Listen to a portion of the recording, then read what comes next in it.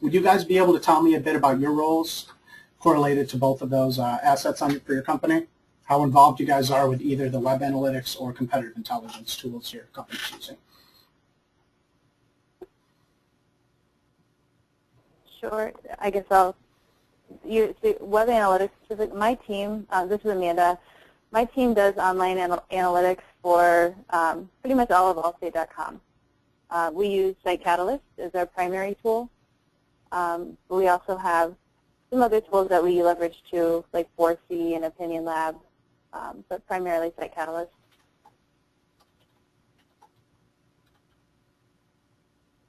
Okay, is that your focus as well, Don and Bob, or are you guys on a different tier or different interest point? Amanda's on my team. I look at data and analytics more broadly for e-business and marketing, and then Don's on the online too. Don owns allstate.com quote and the self-service from my account sections of the website. Okay, no problem. On a side note, I saw that Amanda just went offline, just to give a second. Let me know if you're still there, Amanda. Yeah. I am on my computer just froze, so apparently I got kicked out. So apologies for that. Are you guys able to see the screen at this time? Or sound like at least one of you isn't able to, but I'm still not on, but okay. Go ahead. All right. So to introduce, I can see it. You can see the screen. It's just your primary domain is up there, correct? Yep. Okay. All right. So to introduce ourselves, Oopgo, we're a digital marketing intelligence company, and we provide 360 web intelligence through a analytics and session recreation platform that's also synced to a competitive intelligence search engine. So basically the premise of this discussion is just a 15-minute straightforward chat showing a few of our capabilities, where at the end of that time we'll reconvene and talk about potential added value or interest on your guys' end. And please feel free to interrupt me at any time. Okay, so on that note, first thing I'm going to be introducing is our analytics technology. You guys use Site Catalyst. That's basically the norm from our clients or enterprise these days. Is that our core metric? So I wanted to bring up beforehand that everything I'm going to be showing is modularized. It's able to complement, not replace. So that's an important point for anyone we move forward with. So first relevant point here is when I'm on your website, allstate.com, Site Catalyst, traditional analytics, the information that's generally being stored when a visitor visits your web page is the transition from page to page. You're basically getting a record from your server to let you know someone loaded something on your website or someone went from each particular page. The big difference between our company is we're storing every detail of the customer experience. What that means is we're storing approximately 1,000 times as many data points for each visitor. And the way for practical usage, that's usually comes in handy for forms when it comes down to mouse movement. If someone hesitates over a security form for 5 seconds on your website, we're able to track that information as a searchable data point and look through your past history and look at other scenarios where people move their mouse and were stuck, for instance. Or someone enters an information into a contact form, we're storing each element pre-submit in a searchable format. So if someone writes help me on your website and they delete it, we're able to get the typing speed, we're able to understand the transition between one form field to the next.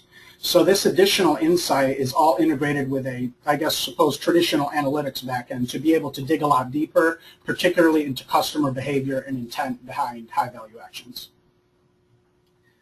The other end of that coin is because we're storing all of this information, we're also able to recreate all of it in a playable video.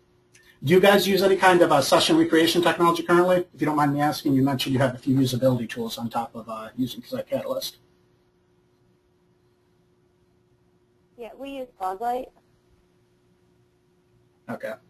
Oh yeah, I just want to mention because I try to focus on differentiators anytime it's similar. So once again, I bring up the data first, but the relevance here is every time you look at a point of data from your analytics dashboard with our platform, you're able to play that record.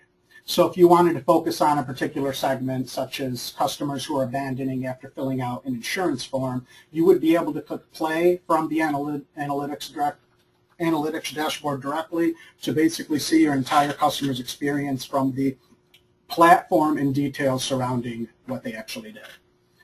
So once again, it's relevant here too, because we're doing this, because we're storing everything you see as an individual searchable data point. It doesn't really require you to go ditch diving for information. You don't need to look through millions of videos.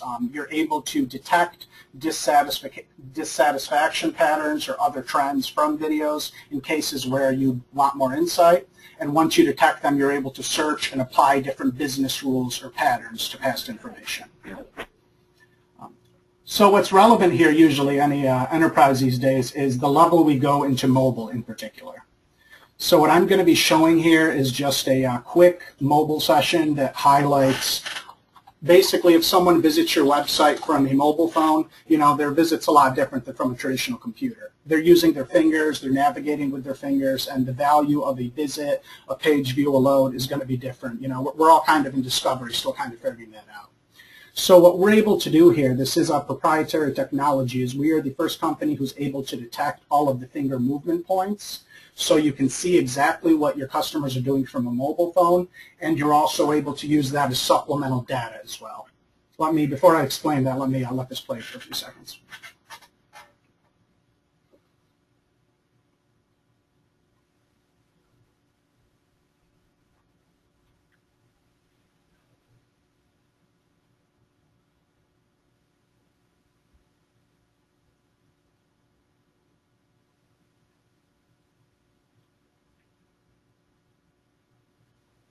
So the takeaways there, the orange and blue, where we are differentiating between the first and second touch point with a user's fingers. So the orange was the initial touch point, someone using the right hand, then using their left hand to scroll forward and back on your website from a mobile device. Obviously, the other takeaway there is orientation, zooms, flips, everything detectable from a mobile phone is both playable in the same environment that the customer entered your site, and it's also searchable as a data record to do custom analysis for mobile as opposed to normal visits. You guys have any questions at this point, or should I move forward? Don, we're flying blind, so you're going to have to navigate here. I don't have any questions at this point. No problem. Thank you. Okay, and to start out too, what I'm going to be showing is just a couple of our differentiated capabilities here. This is all integrated. Your starting point here would be looking at macro-based data. You know, you could look at any traffic segment and supplement with the views I'm showing you. So what you're going to be seeing here is a recreation of live traffic on your website. What this means is our video recreation. If you wanted to take a look at visitors who came from Canada to Allstate and had made five past purchases or had abandoned a particular form, you can highlight that segment of traffic and click Go Live, and you're able to see in real time a live view as if you're over the shoulder of multiple sessions at once to basically either determine any usability issues on your end, or you could focus on a particular visit and engage them directly via live chat, or if you wanted to sync a current CRM or phone system. It's just about being able to supplement any current customer servicing with the ability to view what the customer's doing. It's relevant here from a capability standpoint. We have a couple patents pending on this technology. This is the first variation, this capability, where it doesn't require a download, and it's able to do it on a multi-session basis as well. So basically your live traffic, you can peek in any case, and it's all synced within our analytics platform as well, which of course for segmentation and user profiling sake, you can only look at particular segments of interest.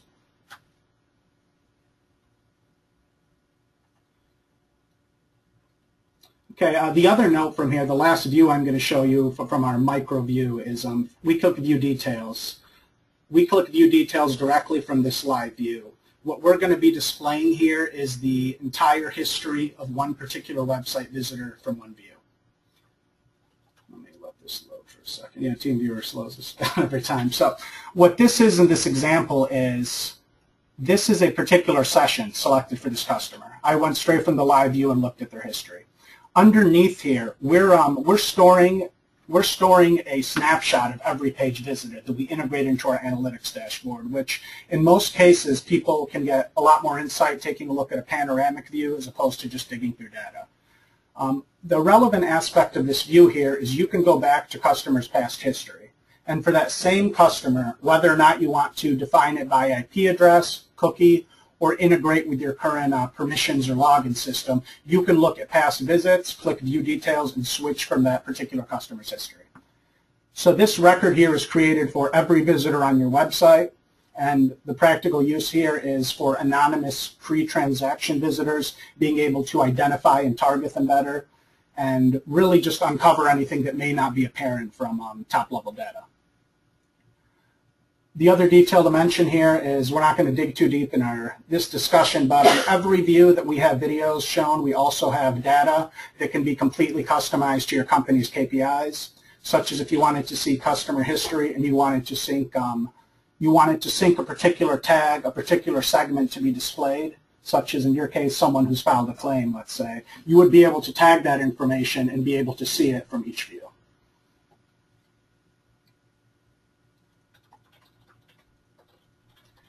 Any questions on this end? On my end, it's about 5 more minutes of just showing you a couple of basic modules and see how it relates. So. How do you maintain sort of the stream of contacts? Is this all cookie based? By default, it's set by IP, and we're also storing a cookie, which you can change how you want to define a customer. Does that make sense? So, yeah. So the sessions are strung together based on IP and cookie on both. By default, it's by IP, but we can seamlessly switch to cookie, or we can switch to any permission-based system, such as your login. If you guys have a login and you integrate with a permission-based. So. Okay. Do you see any problems with that with certain ISPs? I mean, nothing's going to be perfect. Justin, do you have any comments on the multi-channel? Are you still there? Yeah, I'm still there. The question was if we had experienced any problems with that over different ISPs. Yeah, I mean, like, just based on how some ISPs allocate IP address, sometimes we see sort of like a concentration of users when we look at IP address from a certain region, but we know that, you know, it's impossible. It just happens to be the way that we're tracking IP or how it's assigned by. Right. By I mean, the there are ISP. some ISPs, AT&T, for instance, like we're located in La Jolla, California. When we do a geo IP lookup on some services, it shows us existing in Missouri. So there are inconsistencies at times, but generally speaking, it's like 98% accurate based on, you know, every IP address and zip code, postal code for the United States. Cool. Yeah. And someone else on the line, I think, mentioned that they were the owner of the self-servicing department within Allstate. Yep, that's me. Okay, so you're in charge of basically the any current policyholders, them logging into their account and managing and submitting any information into their account? Correct. Okay, so this would be a great example when you say cookie or IP, the ability for us to basically use their login information and keep it a record of their entire customer life cycle throughout every section of your website, in addition to, you know, what they do when they log into your customer portal. Okay. Yeah, my answer was going to be, that's what I get asked every time. It's impossible to be perfect, and that's why we give the flexibility depending on use case to determine by IP login or IP address or by cookie. So sorry, did I cut someone off, or are you guys good to move forward? Good at the moment. No problem. What I'm going to be showing here, this is probably takes a while to get super targeted to solve a problem for until I know what your company's pain points are, but I'm going to give a very basic example in this case of problem that was solved based off the data storage. The videos are pretty straightforward, understanding you can see everything from the customer's view, but a lot of companies' biggest question comes down to this extra data. Why do I want this, pile of data?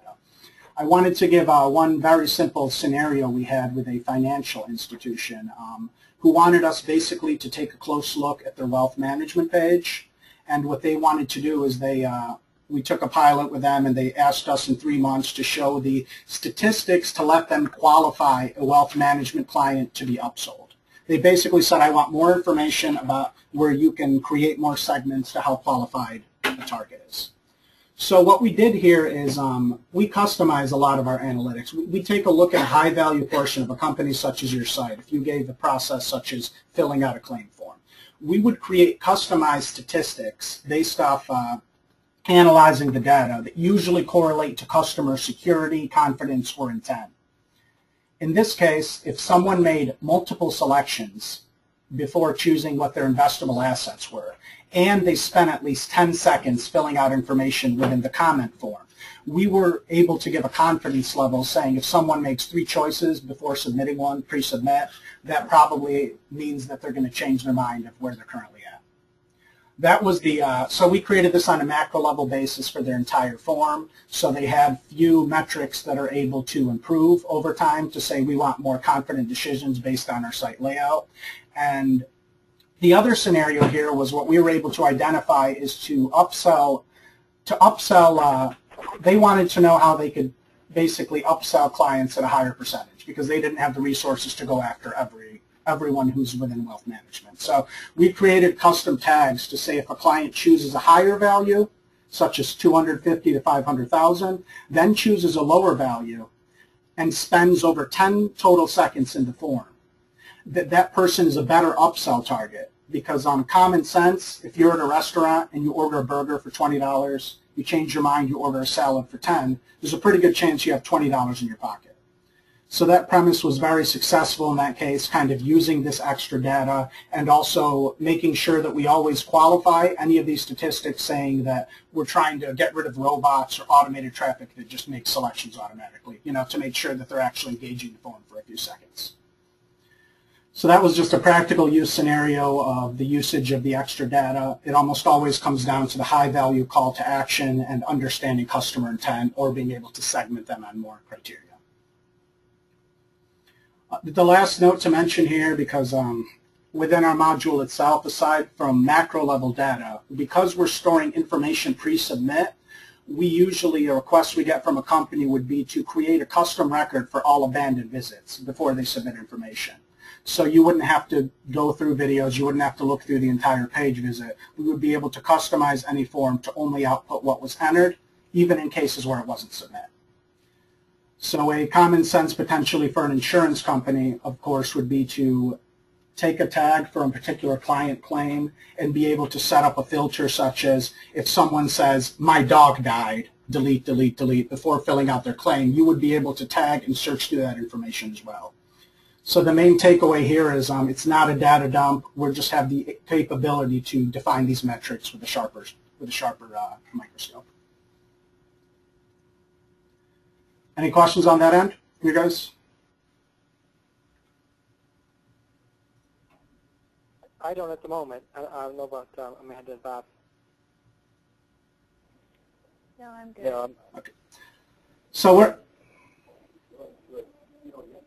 No problem. So, we don't usually dig too deep into all of the, these analytics products. We have quite a few modules. We can spend hours going through case by case for a future request. But it's going to bring up a couple more scenarios I think you guys might use and kind of give the way that we add value to that scenario. Do you guys use conversion funnels or heat maps by chance within your analytics? Are either of them particularly of importance?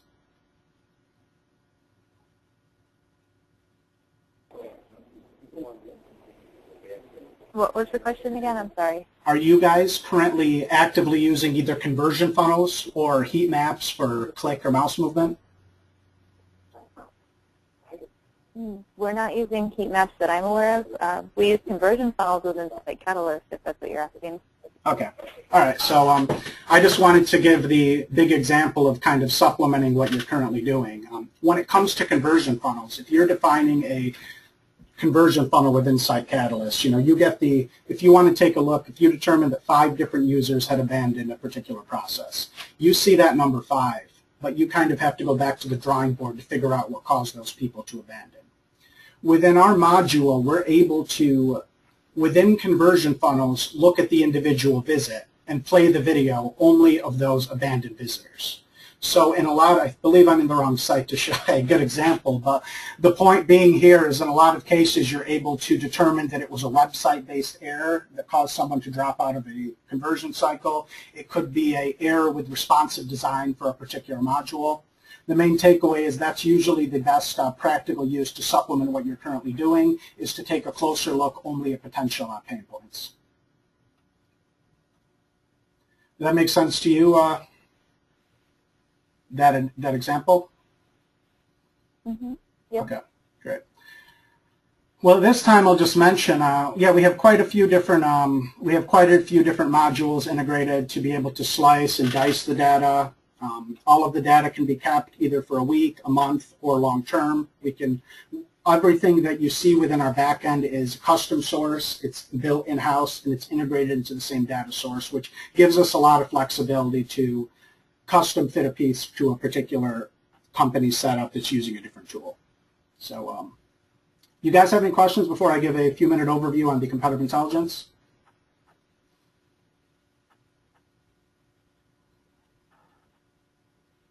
No, I don't have anything. Okay. Yeah, and probably we don't. Well, go ahead. I was just going to move forward and give you a few-minute. So, about finish. What don't you? If you can please finish your sentence. Yeah, I was don't spend too much time on the competitive intelligence stuff. I mean, I think that oftentimes is a nice to know for us, and we don't, we don't look the three of us, and well, I won't speak for Don, but I know that my team doesn't necessarily look at CI that often. Okay. Is that everyone on the phone as well? Yeah, it's pretty accurate. I mean, most of the CI stuff we do is very point-oriented, so as we're going to optimize something in one of our given applications, we'll often research at that point. We don't generally do broad sweeping CI type stuff. No problem. Okay, so I'll give it a 20-second overview. If it's our company stores 180 million unique website domains in one database. It's the first complete website database. Google has approximately 30 million. Bing has 20-ish million.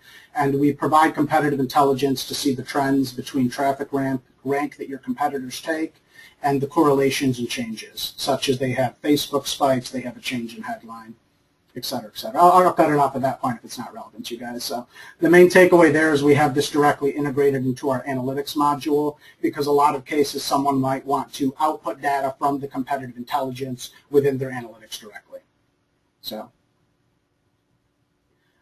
So let me take a step back in that case and ask, what are your guys' thoughts or takeaway from what you've seen so far? I'll tell you, most enterprises I speak to, the mentality is we're not trying to replace the Omniture core metrics in the short term.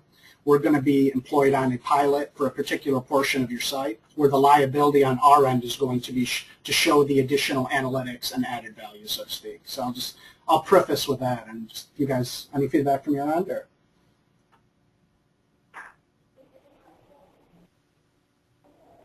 Well, it was, my apologies, it was hard for me to follow because I think I missed half of it. And I just have some basic questions. How does this get deployed? I mean, do you have to basically deploy a tag on every single page of the site, or what? And then can you give me an idea just from at a very high level how you price?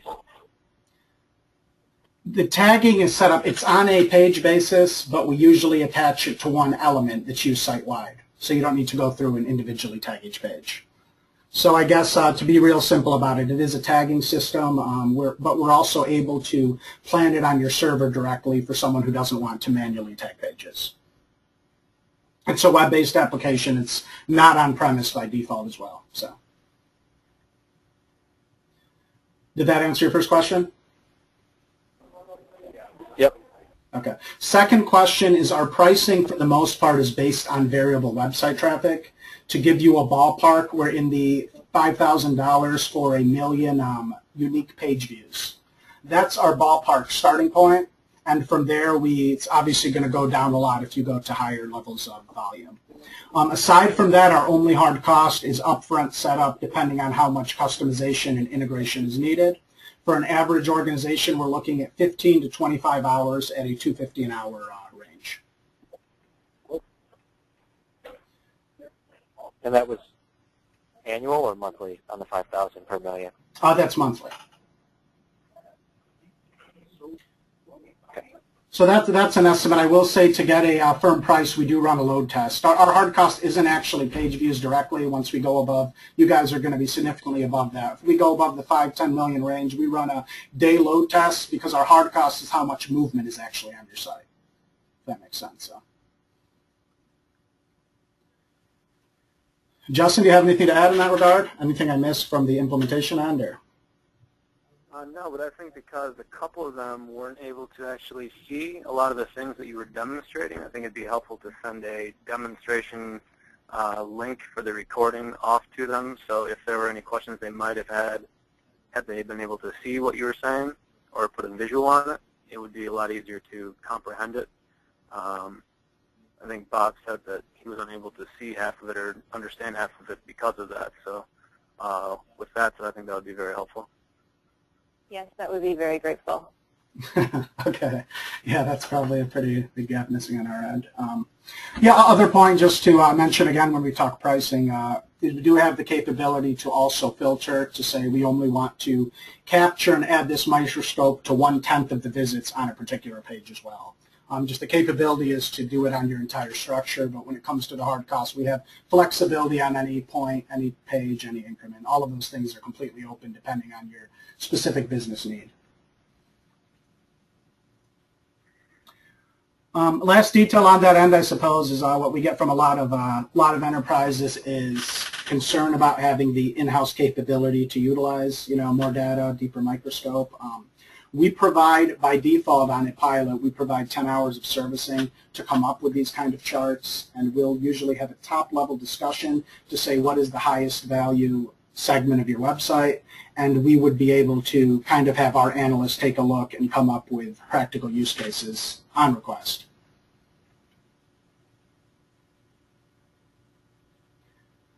So I guess that's it on our end. Any other questions or feedback, or are you guys good for the most part?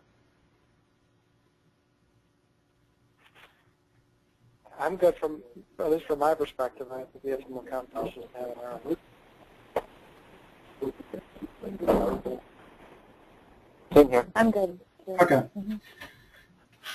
So to close on my end, I'll say we are available to take a deeper dig into any individual module. All of this stuff is a lot easier to do, taking a look at the actual back end as opposed to basic docs.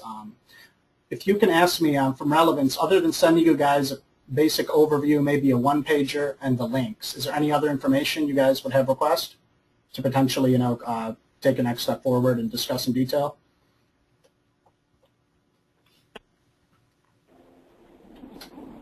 No, I mean, I think in addition to what you just stated, maybe, and I don't know if it'll be in the information that you send over, but understanding the use cases and then just sort of how, sort of just laying out for us how other companies, other clients of yours are supplementing what they already have from an analytics perspective with what you do. I think certainly resources is always going to be a consideration that we take into account as well as cost. But I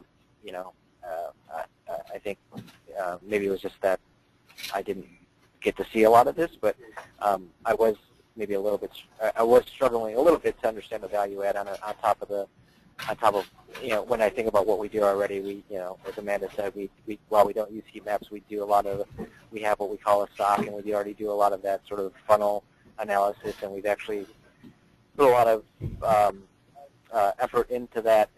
In addition, there are certain constraints from a development standpoint that doesn't allow us to be as nimble as we'd like to be in terms of acting on some of these insights. So, we have to balance that with sort of how dig we deep into some of the things that we look at. So, it would be helpful for me to understand how other clients are using it, sort of, and how they're, using what you guys provide in addition to their sort of base level of analytics. Let me ask you, is there any key point of interest most companies are using two particular modules from their analytics, a lot heavier than the others. Aside from conversion funnels, is there any, other than general, particular path analysis that you guys put a lot of time and effort into? Within Site Catalyst? You're within, yeah, any Site Catalyst or any tool just something that you actually use a lot, not just as their capability-wise. I think we use them all. I I'm not sure which one that. I mean, we definitely do a lot of pathing analysis. From what page are people going, where are they dropping off. We do a lot with marketing channels. I'm not sure. I'm trying to think. I don't have it in front of me, so it's hard to. I'm still getting my computer to boot back up, unfortunately. Okay. Yeah, no problem. I think we're good then. Yeah, just let me ask you, did the example I gave with the conversion funnel, did that make sense when we talk about how this is integrated? To be able to click directly on the abandoned visitors and take a look at why they abandoned? Did that make sense, I suppose, from the analogy? Yeah, it did to me. Okay. Go ahead, Amanda. No, we do very similar stuff with Foglight. We're able to build people who made it to a certain page but didn't make it to another, and then look at those sessions. So we already have some of that capability built in with what we already have. Okay. So yes, it definitely made sense. It's just not a direct integration between Site Catalyst and Foglight. Okay.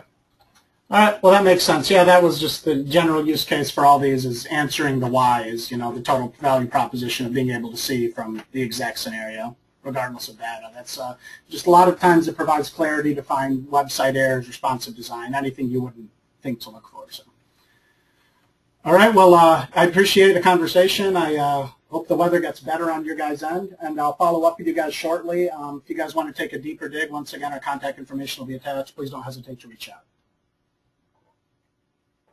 Thank you. Thank you. Thank you very much. Thanks, guys. No problem. Sure. Bye. Bye.